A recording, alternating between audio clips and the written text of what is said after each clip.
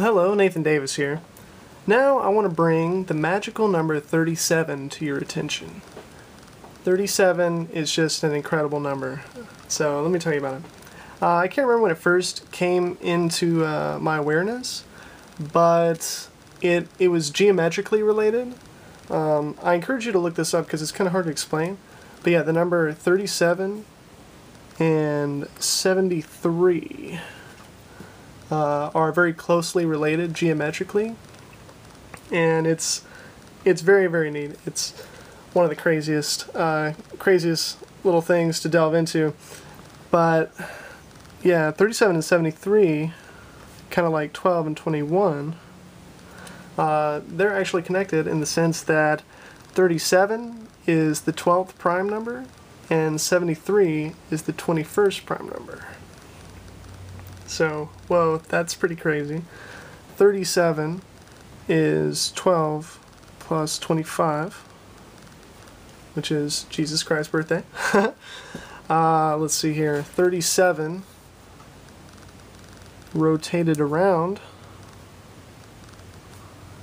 looks like LE, and the numbers, of course, 12, 5, and it sort of looks like 1251, which is one of my favorite little patterns. And you know, it also looks like Lee, just kind of missing an E there. That's pretty cool. And you know, for the longest time I would draw like little love symbols like this, and I just happened to be looking at it the right way one day, and I said, man, that kind of looks like a 3 and a 7. Yeah, it must mean love. So 37 is definitely on my radar, and I hope it's on yours now too. Oh, and yeah, one final thing.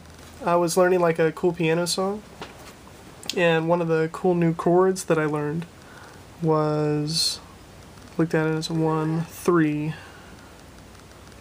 6, 9. I know about 1, 3, 5, 8, 1, 3, 5, 7, of course. And 1, 3, 6, 9 is just a cool little chord that came up.